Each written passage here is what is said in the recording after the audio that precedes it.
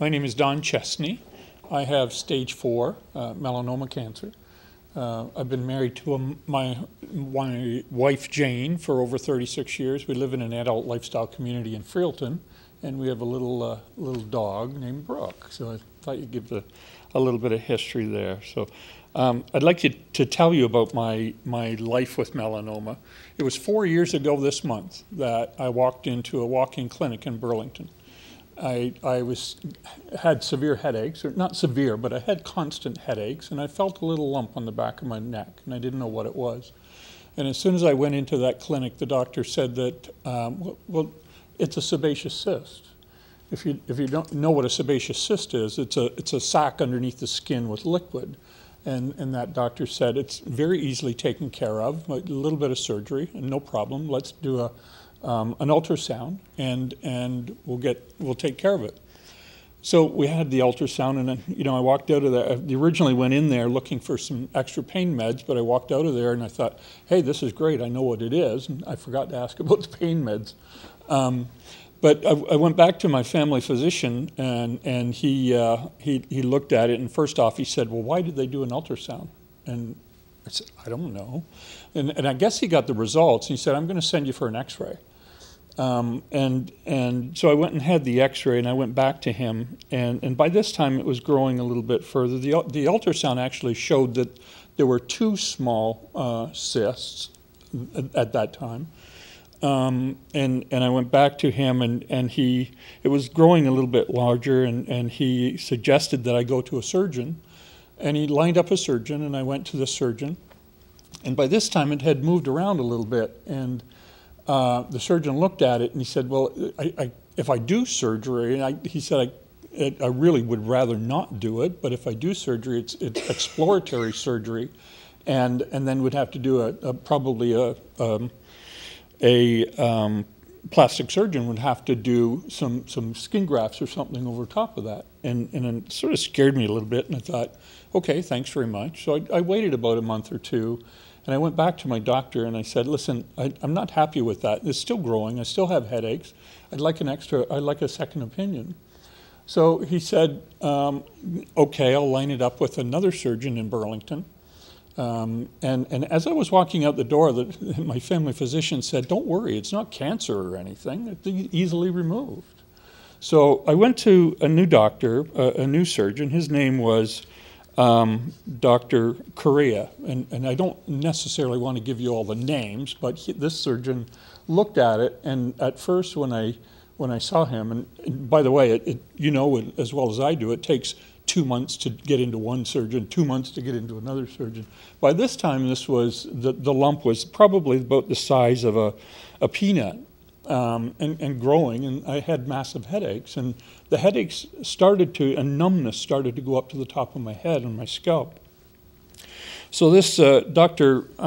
Correa said that, well, it is growing too large and too fast. I'd like to first off, let's do an MRI.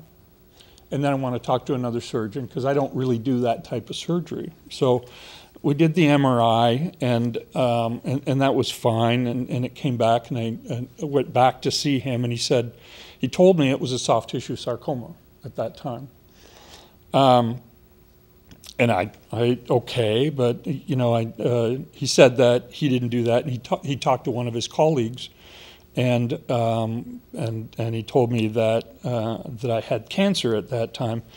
A lot of things went through my mind. I was there talking to him and getting that information on my own. My wife wasn't there, and I all kinds of things were going through my mind. And as I was driving home, and I think that was the first time I cried in a long time ago, and obviously it affected me just like this is, telling you my story. But Jane and I talked through it for a long time after that, and she said that we will get through this together.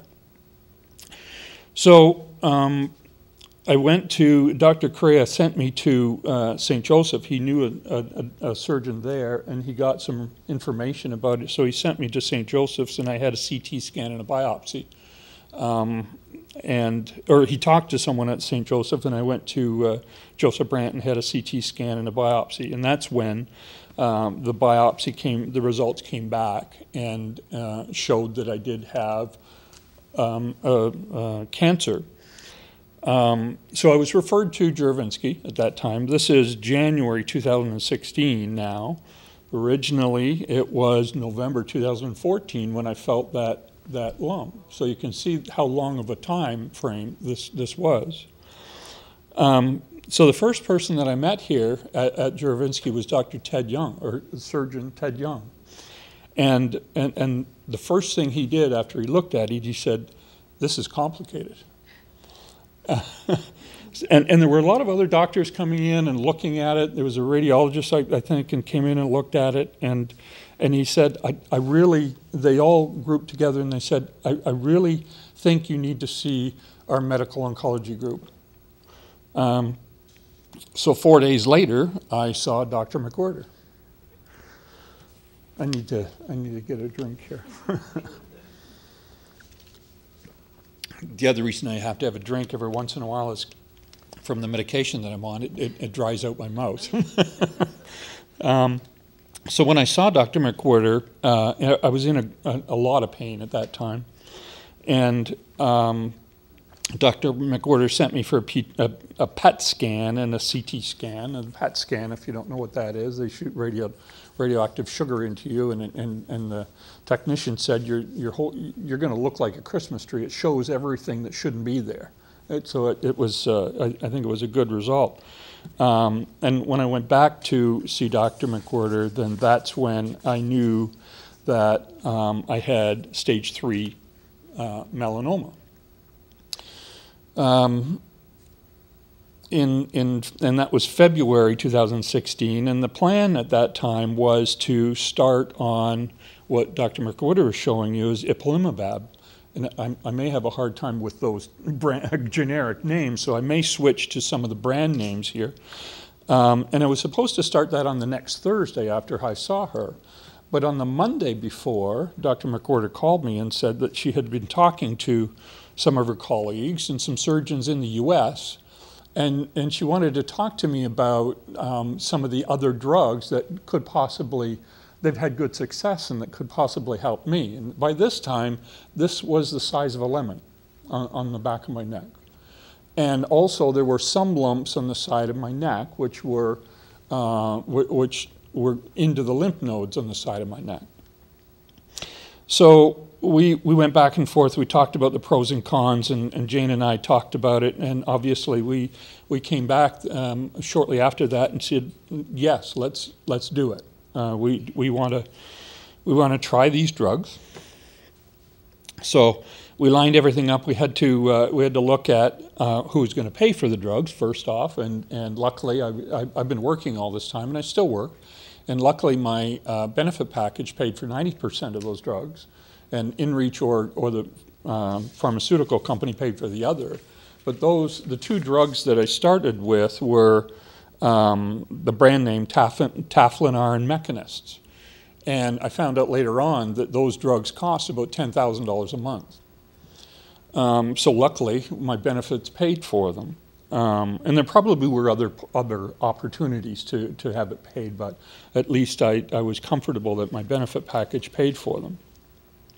The drugs were shipped to my house from Kingston, a pharmacy in Kingston. They were shipped to my house in March, and I started taking them.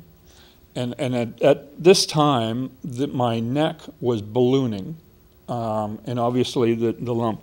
Within 2 days of taking those drugs, I felt a decrease in size in the lymph nodes on my neck. Within a week, the headache stopped completely.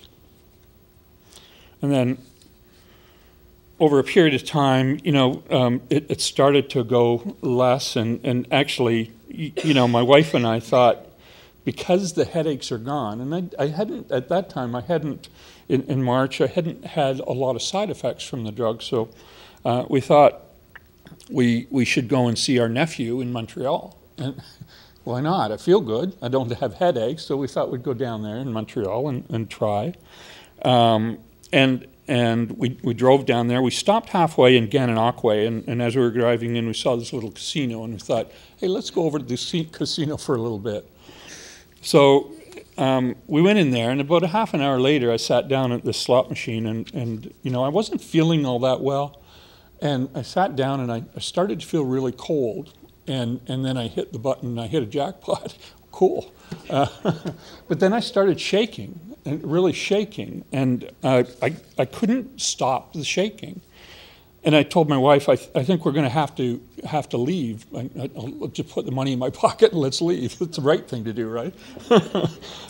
So we went back to the hotel, and that night was a bad night because I started shaking. I took some Tylenol to try and calm myself down, but I vomited from that. I had diarrhea. I had the shaking, and I only slept maybe 2 or 3 hours that night. But we continued on. We met my nephew in the Maple Sugar Shack in Montreal, and then we drove back. We had a great time. And the reason I'm telling you this is this was the first of the side effects that I experienced from the Taflunar and Mekinist. All the way through, you know, I saw Dr. McWhorter every 3 weeks in the lab. These were pills, actually, that I took at home. I didn't have to have infusions or anything at that time. I continued to take the pills. Every 3 weeks I'd come in and see Dr. McWhorter. At one point there was something on a CT scan with some lesions that showed up on my right kidney. We did a CT scan, and or actually I think we did an ultrasound, and they weren't infectious, so that was good. You know, I get a little anxious when I have to go to a CT scan because I want the results. I don't know what the results are, but at that time it was a good result, and it wasn't infectious, so that was fabulous. And as we were going along, this went smaller and smaller and smaller, and eventually it went down to nothing. Let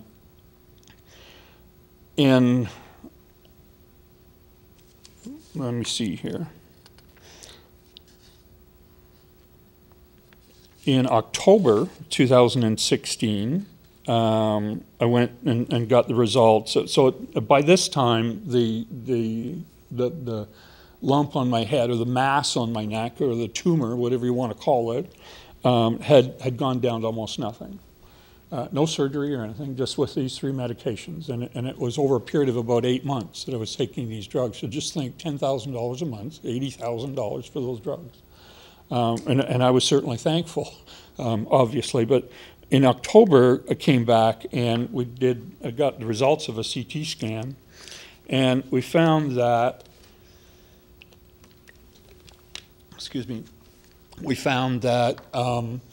the drugs did take care of all of this, the Taflunar and Mekinist, but now the cancer, the melanoma, transferred or moved down to 2 lymph nodes around my lungs, and they were starting to grow.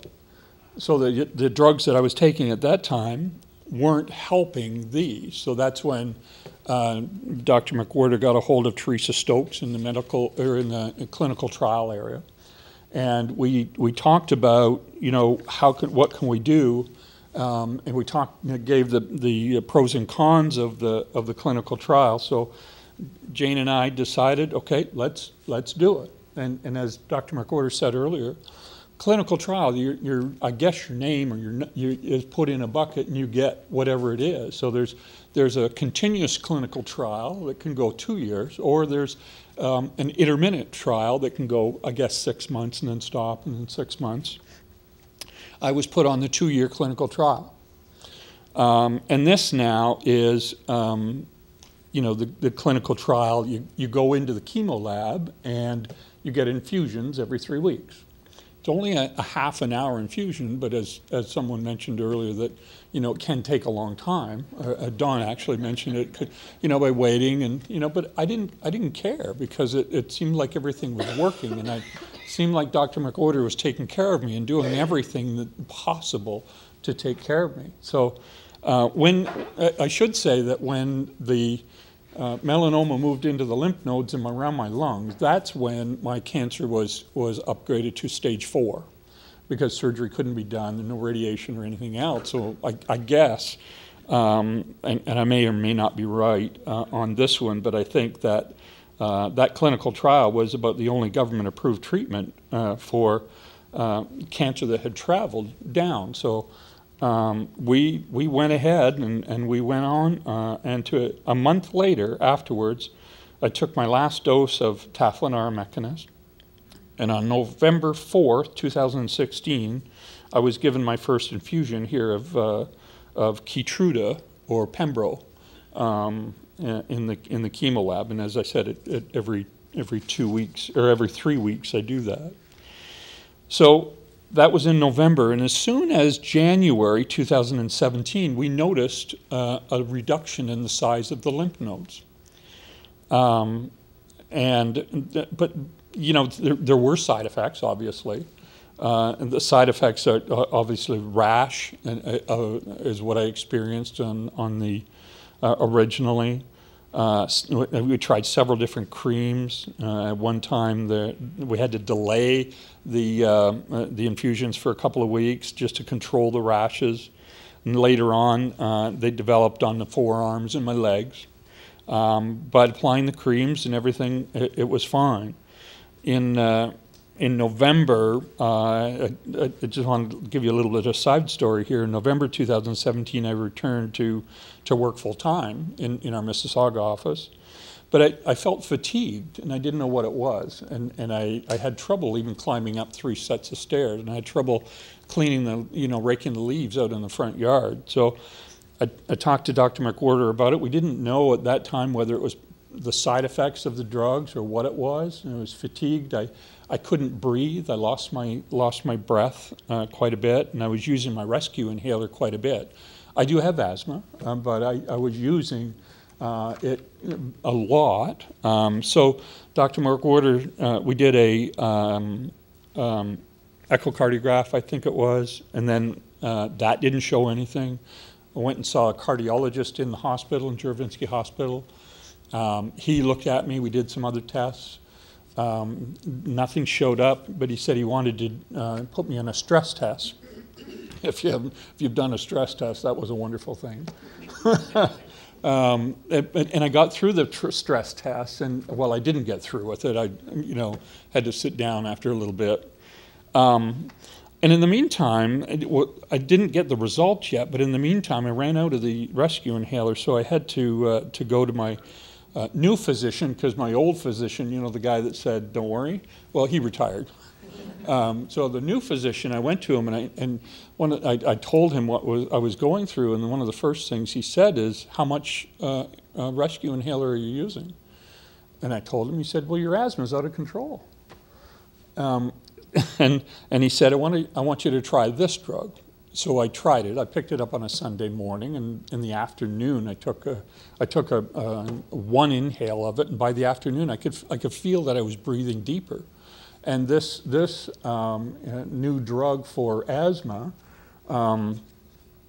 corrected all my problems. And the reason I'm telling you this is that whatever side effects or whatever problems you have, Dr. McWhorter or the whole team here, they need to understand what's causing it, right?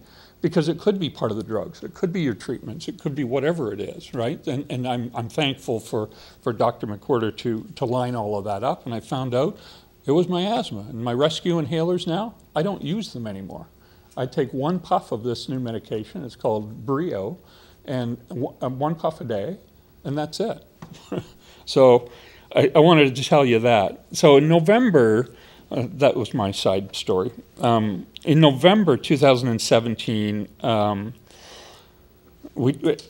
got the results of a CT scan, and everything showed that the low nodes around my lungs were stable since the CT scan I had in August. So everything was stable, and stable in this world, I guess, is good.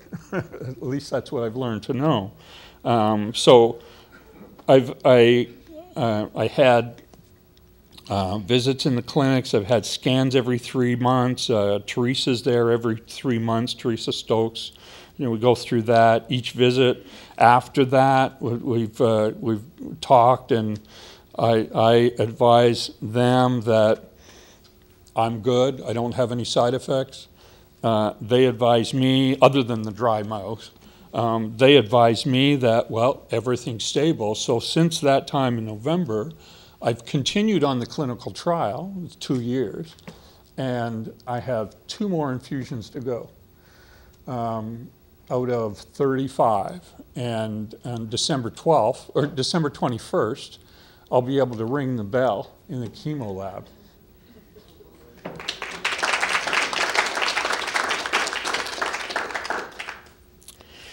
So I do want to, and that is my journey. It really is my journey. I didn't tell you a lot about the side effects of the first drugs, but there were a lot of the Taflinara mechanism.